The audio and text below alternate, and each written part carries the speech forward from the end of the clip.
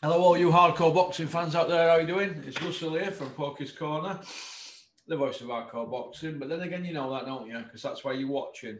Because if you didn't think I were, you wouldn't be watching. You'd be hating on me. Today I'm joined by Scott from. We from Scotland? London, Is it Walton on Thames? Kingston. Kingston upon Thames. How are you, Scott? Are you all right? Yeah, not too bad, Ross. Thanks for having me on, mate. No problem. What's been What's what, been? what Go on.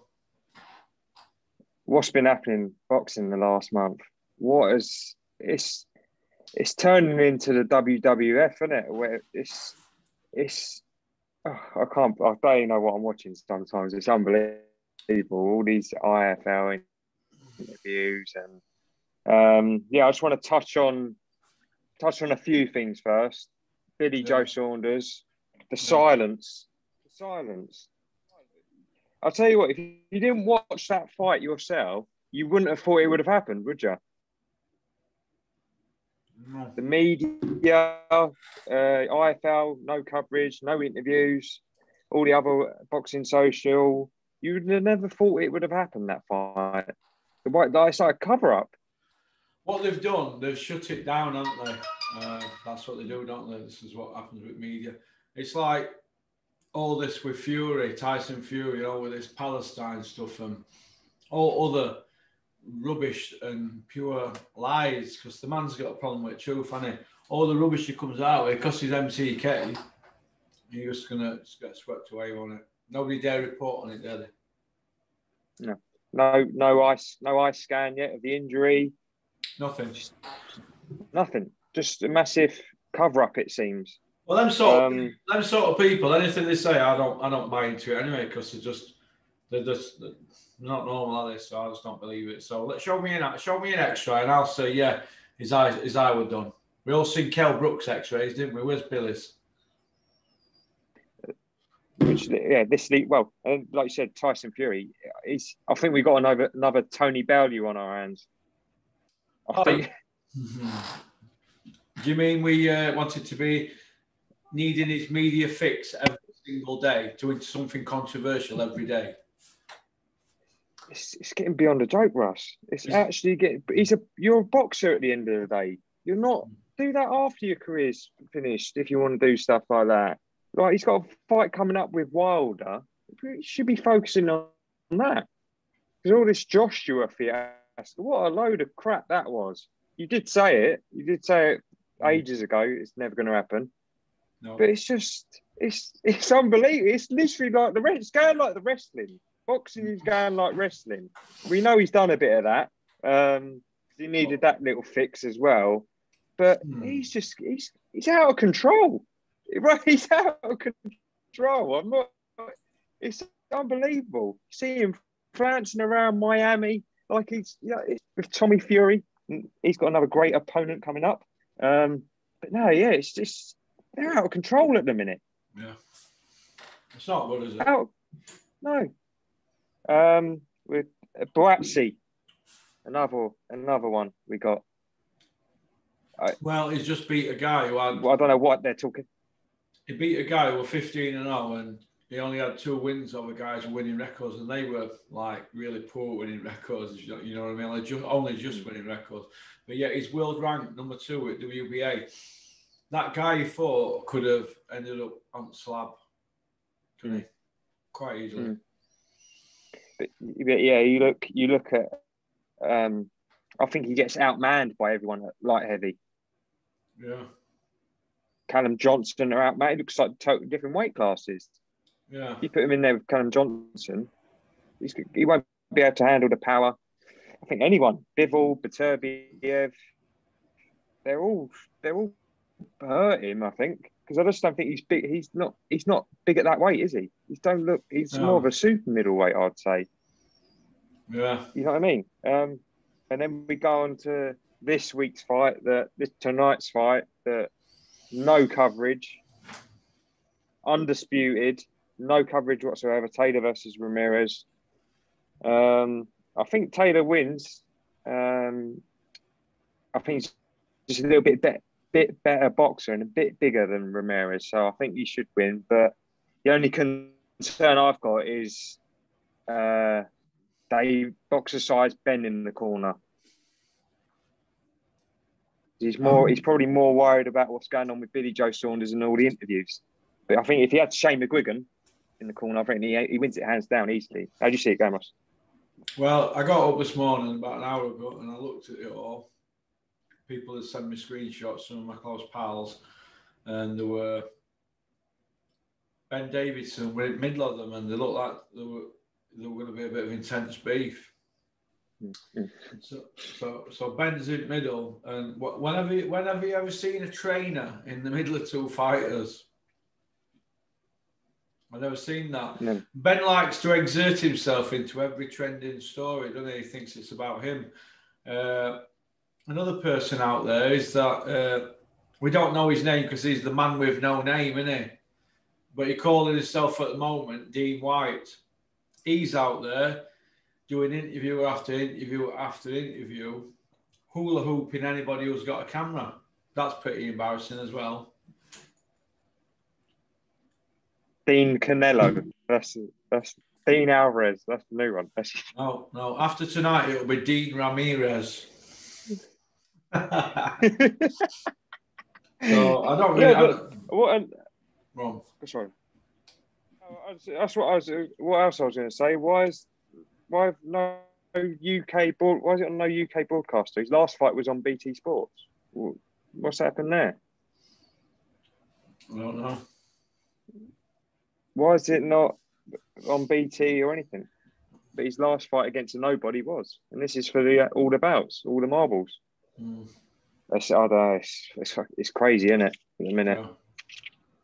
Yeah. What else we got? Usyk Joshua. Do you reckon it happens? No, I think Joshua vacates.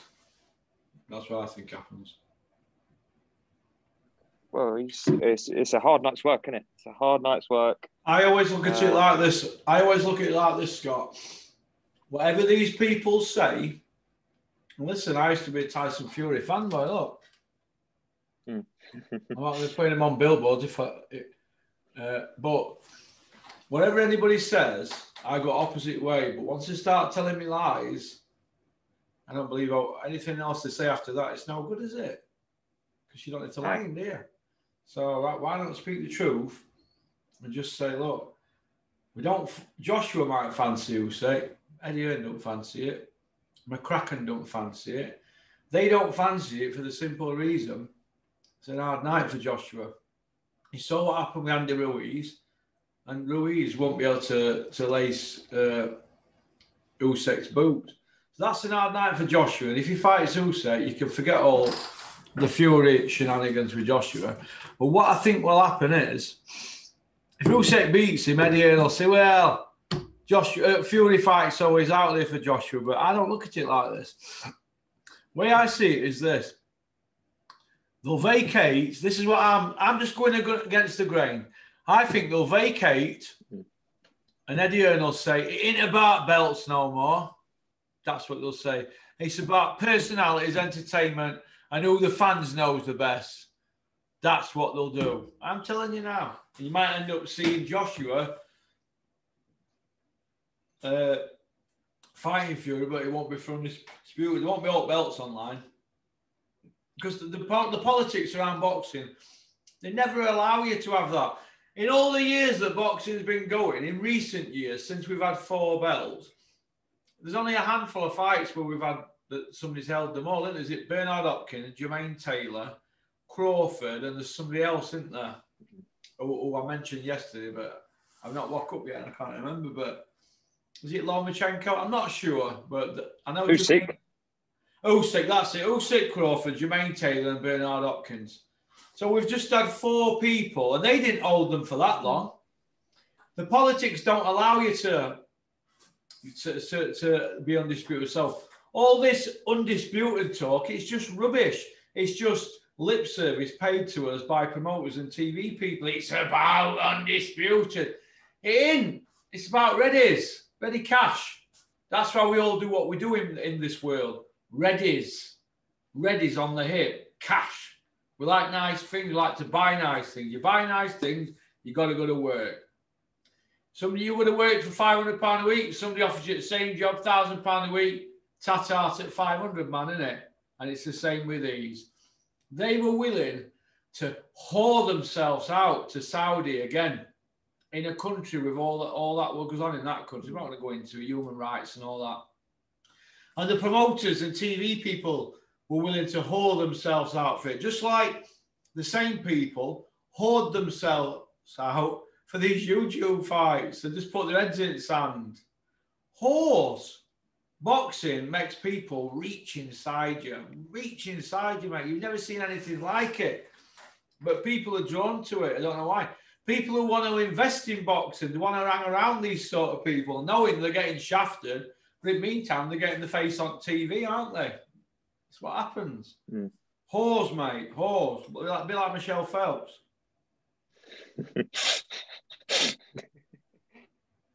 I can see how I'm going to be ready to catch. I can't understand on Joshua, mate. Though. So I can't see that. Whoa. Let me stop you. You sound like you're fucking underwater, mate. What are you doing? Scott, I don't know if it's mine. Hello? Yeah. Earth calling Scott. Beam me up, Scotty. Is that better? Beam me up, Scotty. I can see him. I can see him cashing out, Ross, on Joshua. Yeah. Still with the zone and match. You don't know what's happening, do you? Nah. You don't think? This is what's wrong with boxing. Let me just tell you a little scenario. They're all saying Usyk's going to fight Joshua. So let's say he does fight him. That is called a mandatory.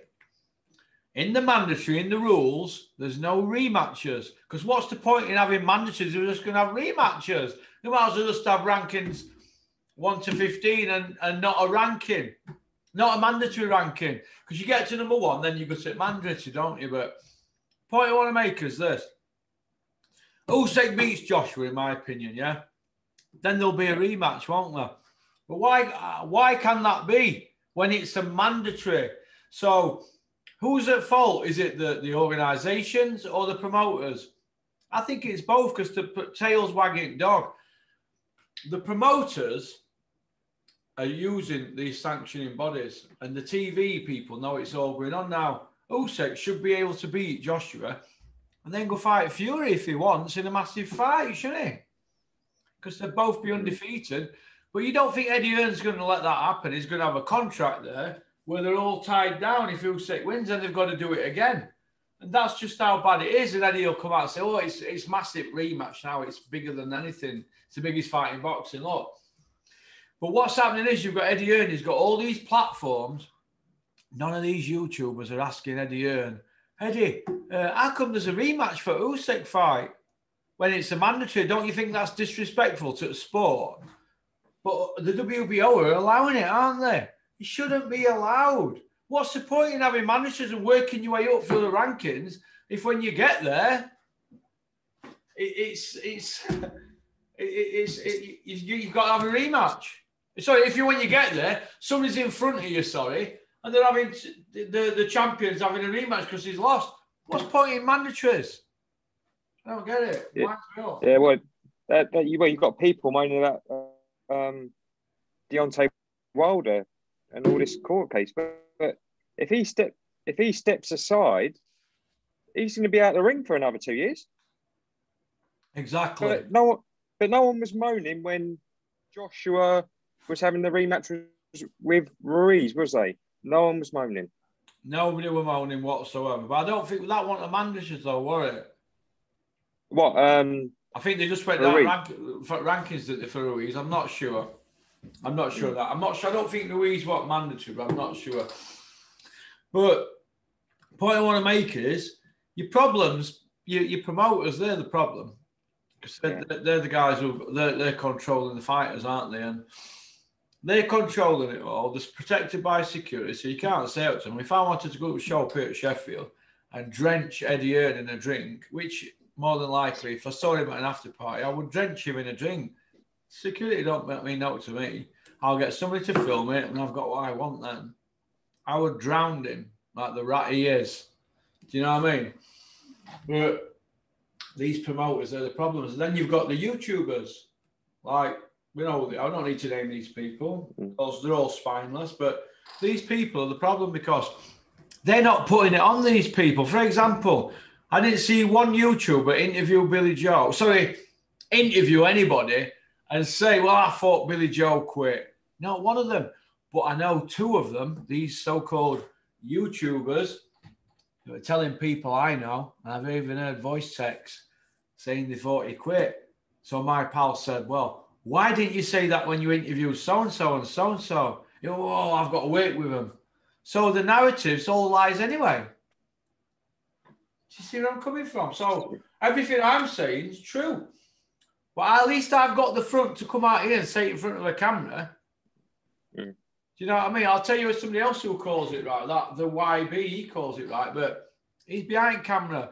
Ultra Tech Boxing, he calls it correct. He's behind the camera, isn't he?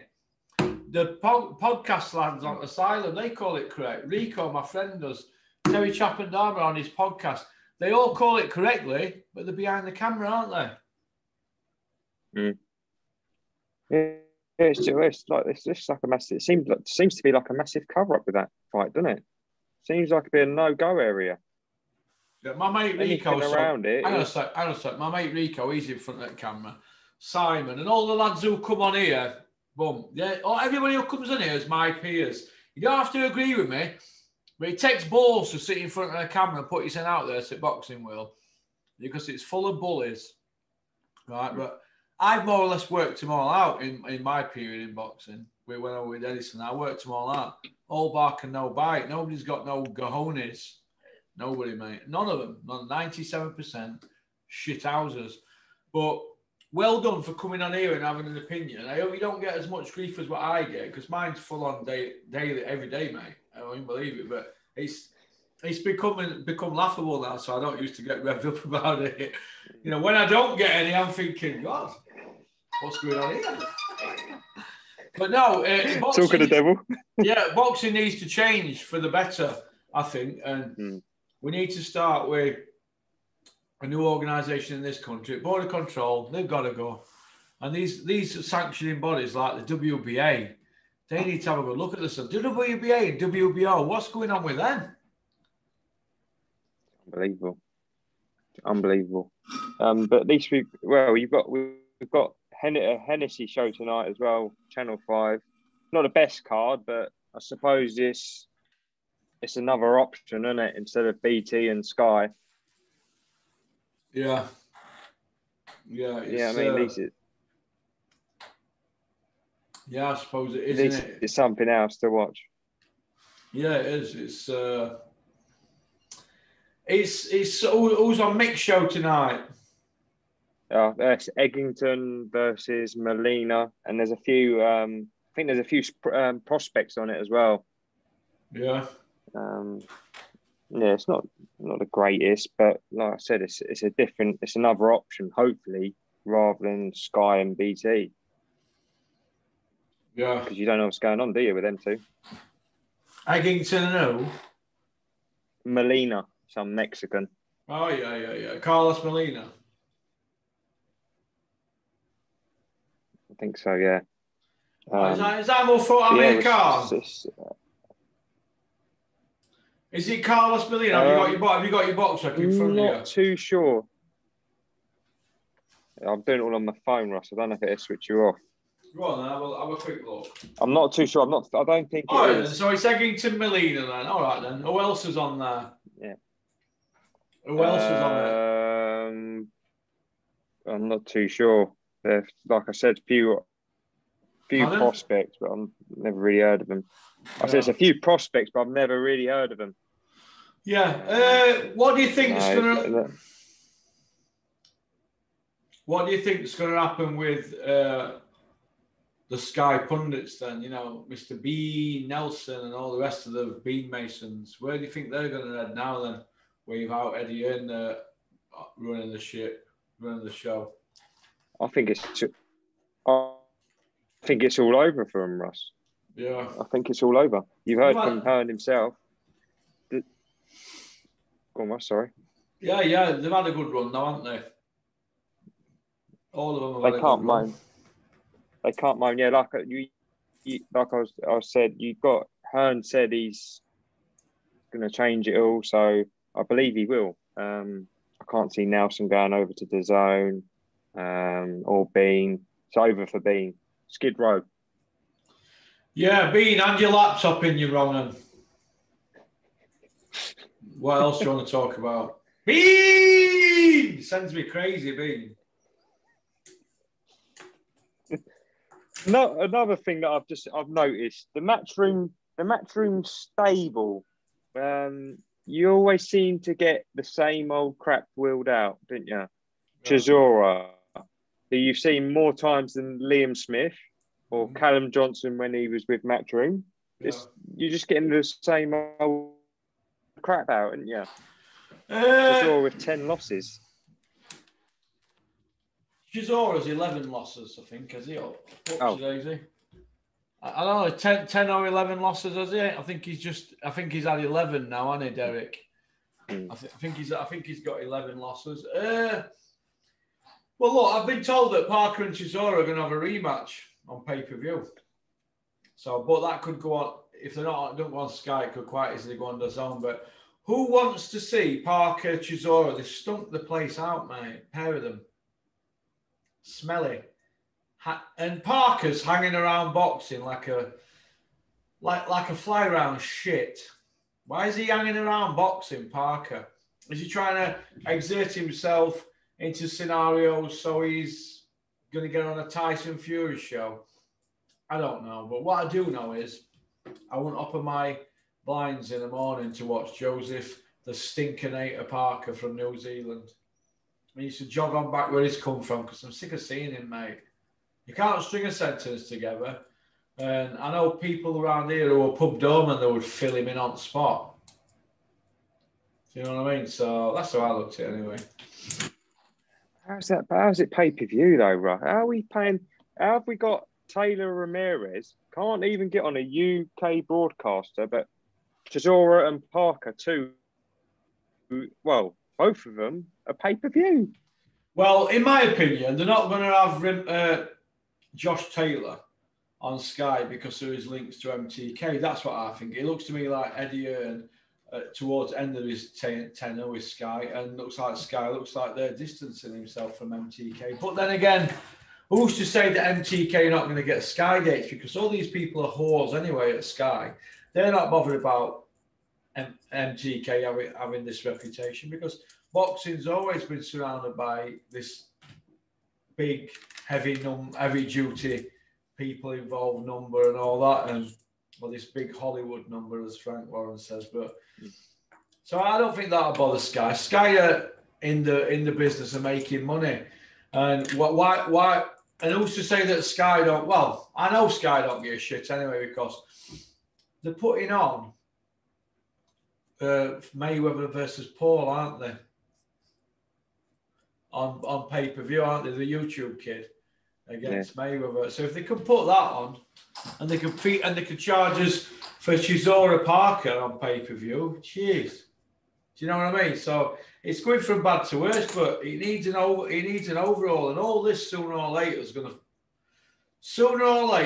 people are going to walk away. I know generations of people my age who don't even watch boxing no more because they don't like how it's heading. I know former world champions who don't watch boxing because they're like, what's going on here? Do you know what I mean? Yeah, like I said, it's becoming like WWF, isn't it?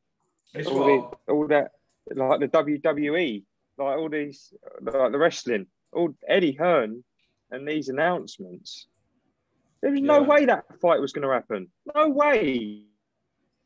There's no way that fight was happening. Must have knew that, surely. Hey? I said they must have known that, surely, that they had that court case and they're still trying to make that fight. Announcement after announcement. Fight's off now. what is it? I don't get it anymore, Russ. I know. It's great. I know. What else would you like? Crazy, mate. What else would you like to talk about, Scott? We got Daniel Dubois joining up with Shane McGuigan. Do you think that's a good move? He's supposed to be a good trainer, up and coming trainer. So yeah, probably is. Yeah, probably is. Yeah, but hopefully he can. Sorry, that's gone. No, I don't know who else he could have worked with down there, because he'd have to be a London-based trainer, wouldn't it? So I don't know, but I know that his dad gets involved in a lot of people's business, doesn't he? His dad's pretty hands-on. Parents should stay out at gym when the kid's good at gym. Should stay out of the way. I mean, I've heard his stories about his dad up here at EIS getting involved, speaking to coaches and that, because his daughter's supposed to be going to be a big star up here. But we'll see, won't we, how it goes. But I wish Daniel Dubois all the best. He seems a nice kid, doesn't he? Yeah. Could you imagine being stuck on an aeroplane with him?